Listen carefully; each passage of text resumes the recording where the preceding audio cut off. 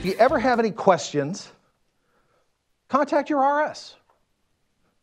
They should be the first person you call. This is the first person that you're having a problem with, you need some quick answers to.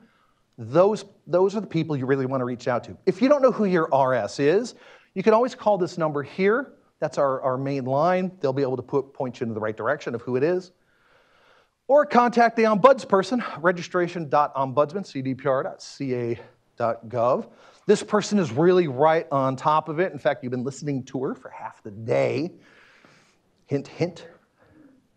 And our website, plenty of information on our website. This is a great place to find it. You go to the Programs tab on our homepage. Drop downs, that gives you, you just hover over that, give you a drop-down menu. Second row, second column, second one down is registration. Click on that. It's going to lead you to another page with 6 boxes with tan headers. I think I've given this speech before.